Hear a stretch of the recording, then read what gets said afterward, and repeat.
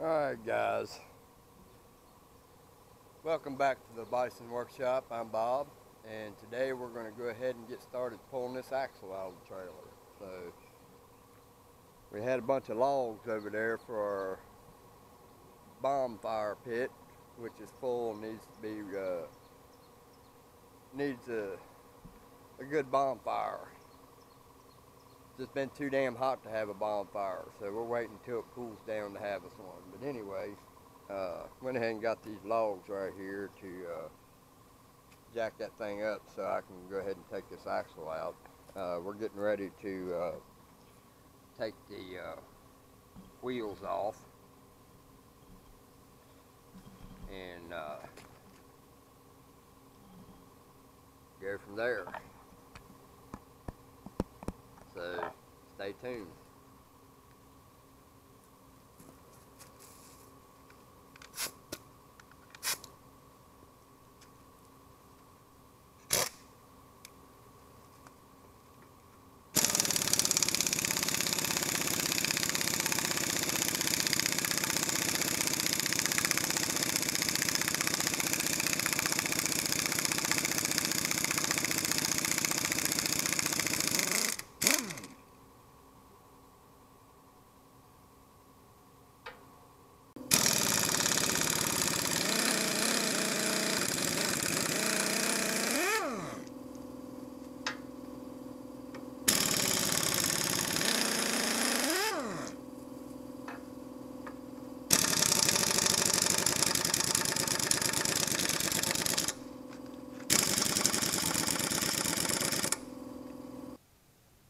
Alright guys, let's try this one more time. My air compressor hasn't impressed me yet. So.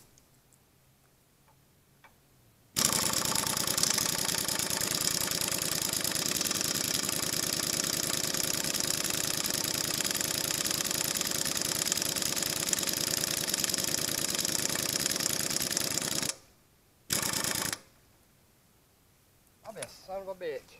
They don't want to come off. Let me try the other side.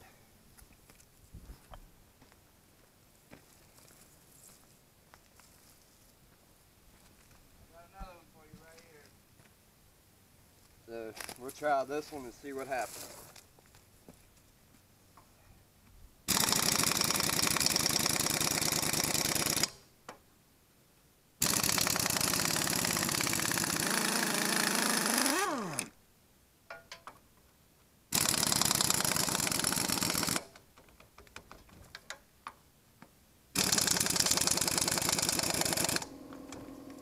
Alright guys, I'm going to have to wait until the air compressor builds back up and do some extra stuff. These have been on there for a long time, so I figured that was going to be the case. So anyway, stay tuned. We're going to try something different. Well, these things are a little too tight, so we're going to have to do this a different way.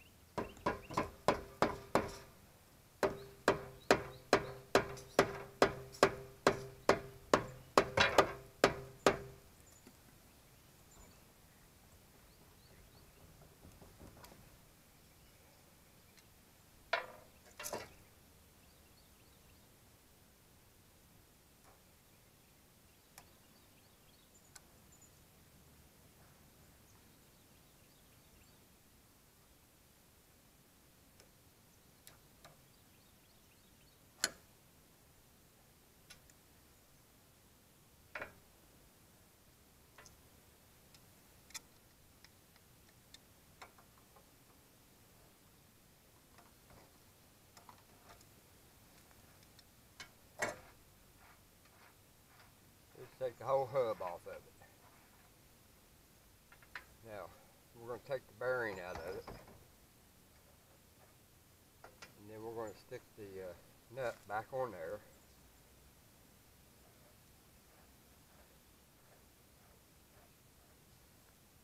pull the seals and all.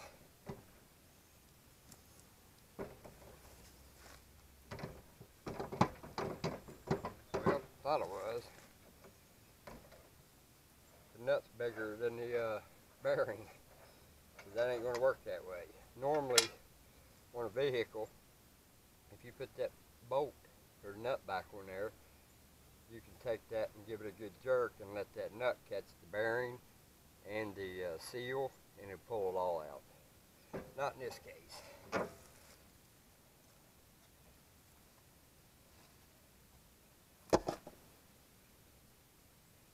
And that bearing is seized on there, so it needs bearings too.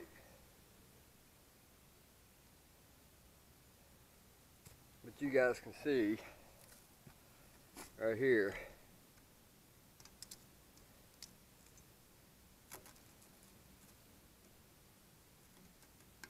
that's pretty thin right there.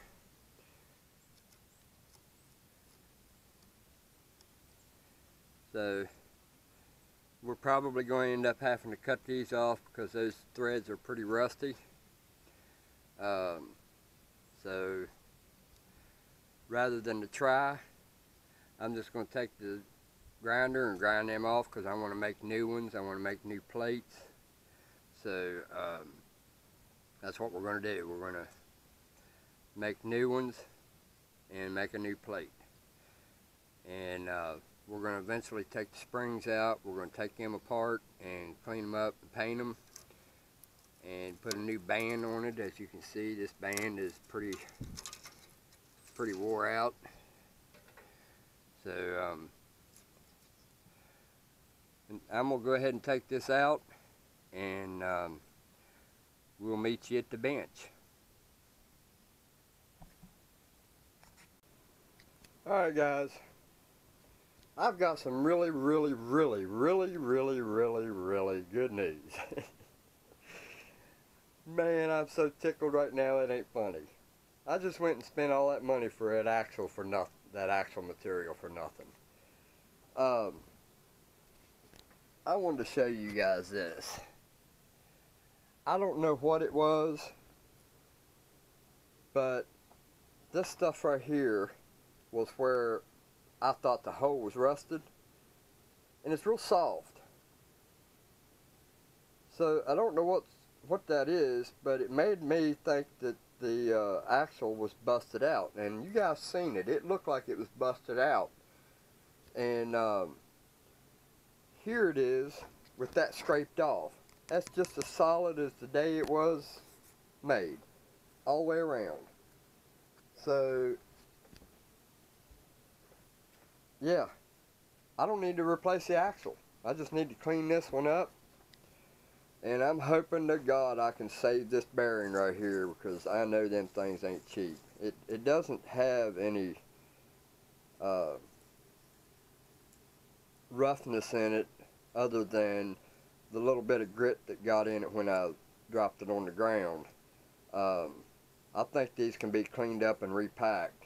Now this one over here looks a little newer, so I'm going to check and see how much the seals and the bearings cost at Walmart, because they do sell a bearing kit for this, and see how much that thing costs. I might just go ahead and replace all the bearings in it and the seals, because that seal there is pretty bad shape.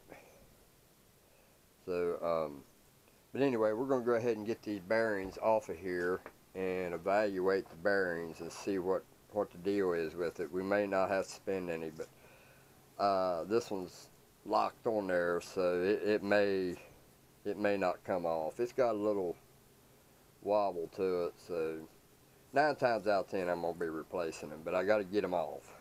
So right now what I'm doing is sanding and filing right here just to get the high spots off from the rust that was on it, and hopefully we can grease that up and we can bump that right off of there. But the threads look pretty decent. The axle itself looks pretty decent. I don't have to build a new one. That just means that I've got material for something else. So I'm just going to clean this one up and be done with it. So stay tuned for the next step, I guess. Alright guys, we got all the bearings cleaned up. Oh, and guess what? Found a place for my grizzly sign. And I just put a back on my bench here so that I can put things behind it and it wouldn't be out looking like trailer trash like we are. But anyway, got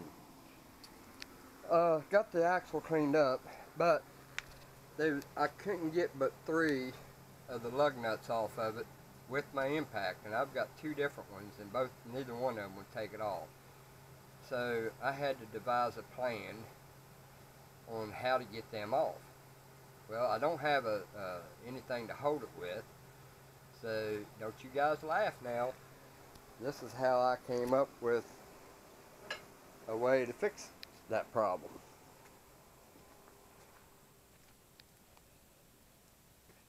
Now let me start you off over here. I had 2 of those that came off of the trailer, which is the rails for the boat to slide up on, and the 2x6s are pretty solid. So I just took a 2x6 and put it there, drilled me 2 holes in the 2x6 and ran an all thread all the way down through these holes right here on both sides. And then I've got it wedged in there so that when I pull, it's going to go up against this, and that end's going to be held on that side, so it won't twist on me. So now let me get the tripod and we'll see how this works.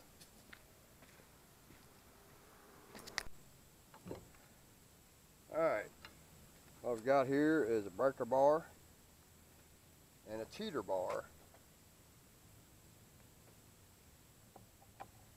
I already broke that one loose. So I just wanted you guys to see this work. Now watch, I won't be able to get the rest of them just because I'm showing you guys this.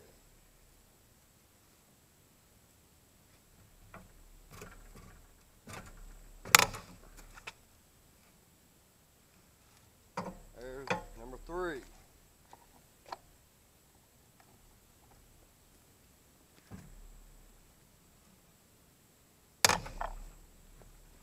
Alright, man.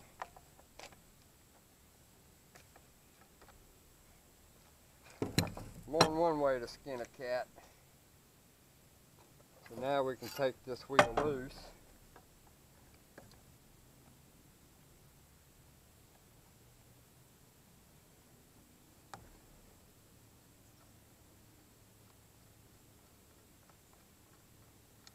And the worst part about it is it's got anti-seize right on it. So I don't understand why it's seized up like that. Of course, this trailer's been a long time setting, so I would imagine everything's going to be tight on it. It won't be when I'm done. Couldn't get the hub out of the wheel, so this is how I had to do it.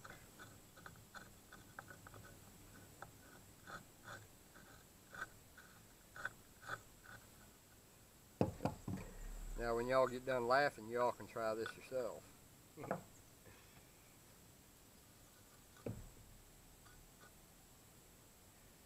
So now we'll take these bolts loose, and these wheels, I don't think were the original wheels. Somebody has cut that out to fit this hole.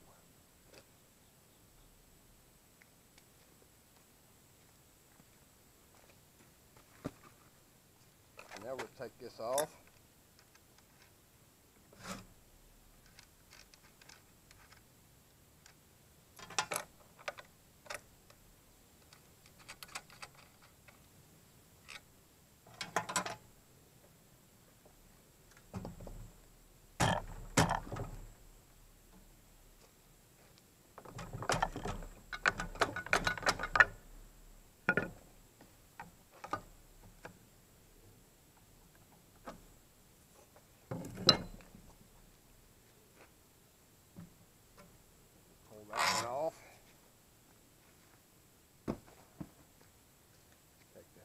off. And we'll set the next one on there.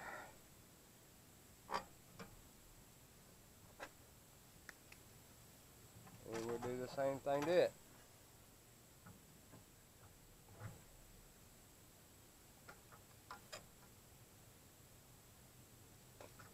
This one must be a wider wheel.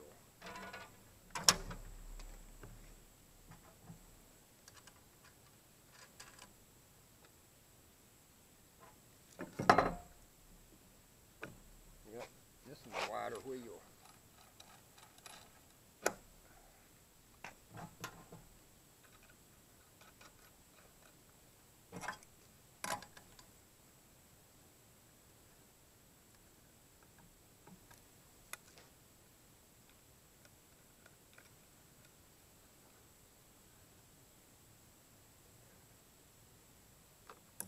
Alright, let's try this one and see if it comes loose.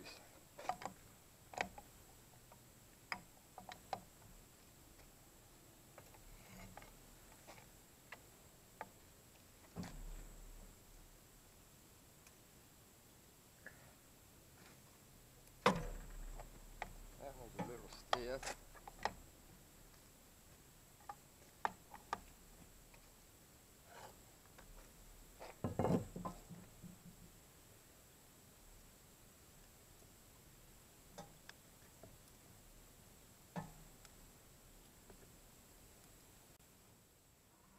Get some penetrating oil on that one.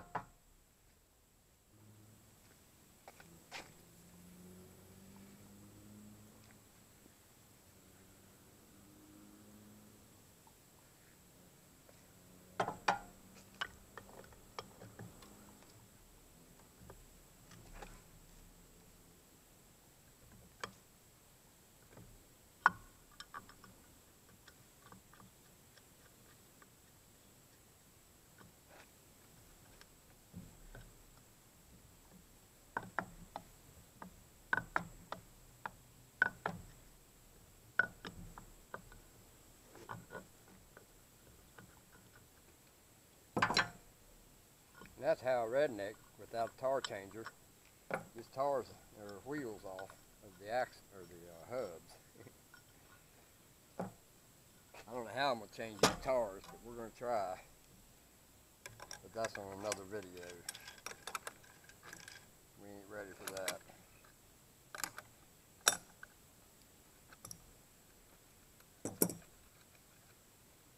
And the good news is the bearings are in good shape. So I don't have to buy new bearings.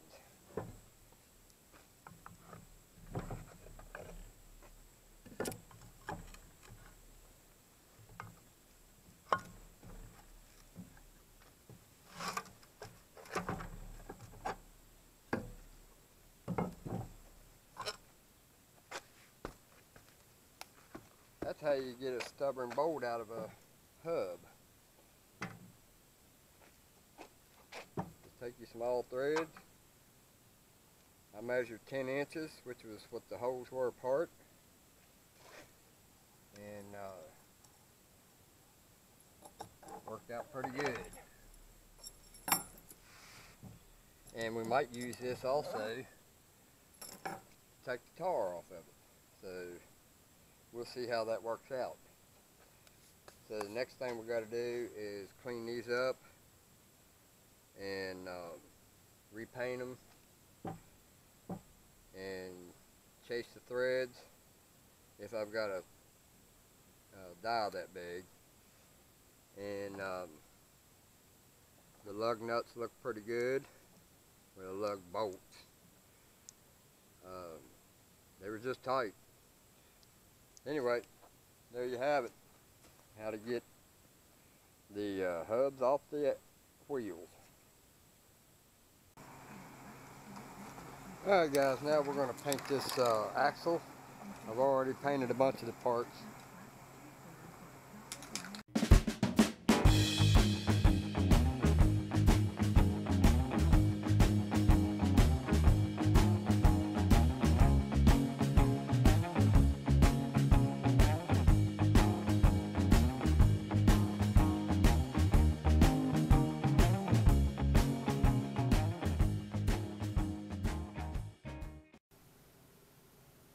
Alright guys, I got carried away. It was going to rain. I wanted to get it done. Didn't want to fight with no camera, so figured I'd just show it when all the pieces are painted and cleaned up and ready to get back together. Cleaned up the caps for greasing it. All the bearings look pretty good. Nice and clean. Even the seals look pretty good. Now that one's got a little dent in it, but I'm not too worried about that as long as the inside's fine. And the inside looks pretty nice. It's not cracked up or anything. So I can reuse everything. Now the races are a different story. They got a little wear on one of them, but I don't know. It depends on how much them bearing races or bearing kits are. I may just go ahead and put new bearing kits in it. I don't know. Depends on how the finances go. Now the rubber bushings were pretty much disintegrated on one side. So I figured out a way to make a bushing for this. And what I've got is this piece of pipe right here, which is PVC, I think. 3/4. I don't know what all these numbers mean, but it will fit right in there, nice and snug. Alright? And it's really snug. I'm going to have to tap them in. And then once I've got that part in there, I'm going to leave, or I'm going to cut it even with this, and then I'm going to have a washer that goes on both sides of it. I don't know what I'm going to make the washer out of yet. I might just have some washers here that might work anyway. But my plan is to put that in there just like that. You see what kind it is. Real thin wall stuff. But because my bolt is 3/8, that's too big. That's a 1/2 inch hole. So I decided, since this in here slides right into it, nice and comfortable, I can use that for the inner part of it, and make two of them, a small one and a big one, and put them inside of each other. And that's still more of a bushing than what was in it. And I think that's going to work just fine. We'll find out in the next part. Just wanted to show you the springs done. All the bearings are clean, the axle's clean.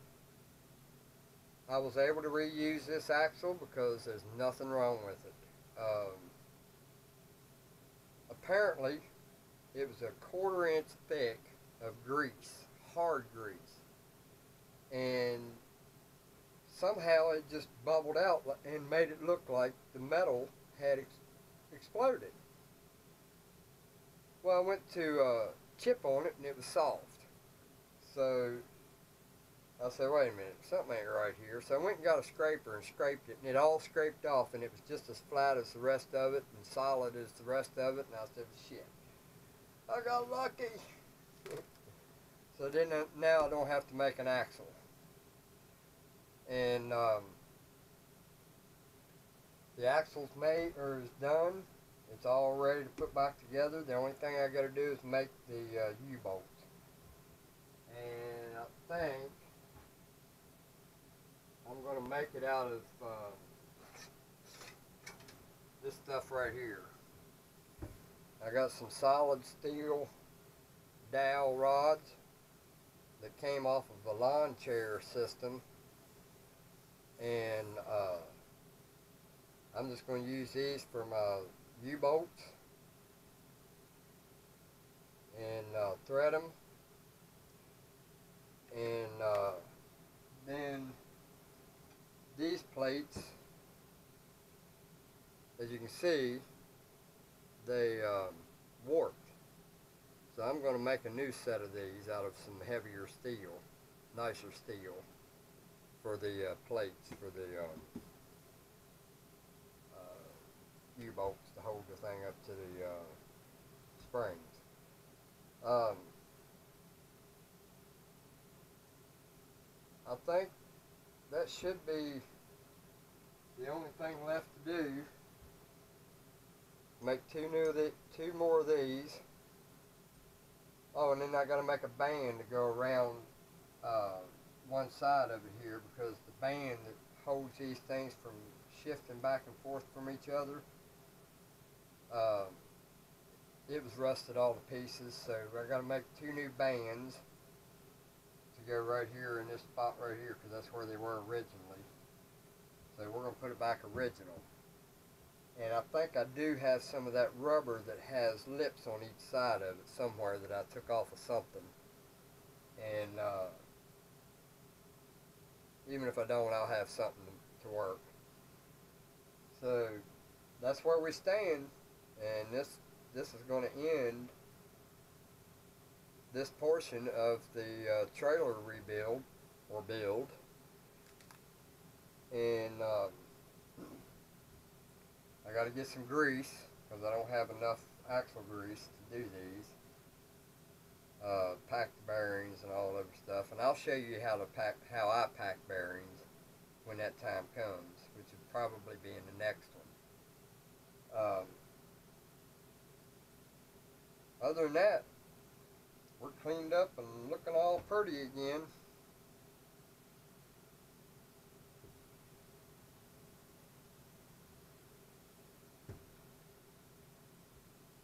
So I wanted to mention something on my channel. Somebody asked me how they could support me, and I'm like, well, that would be a good content for my videos. Let me scoot you all up here so you can see me.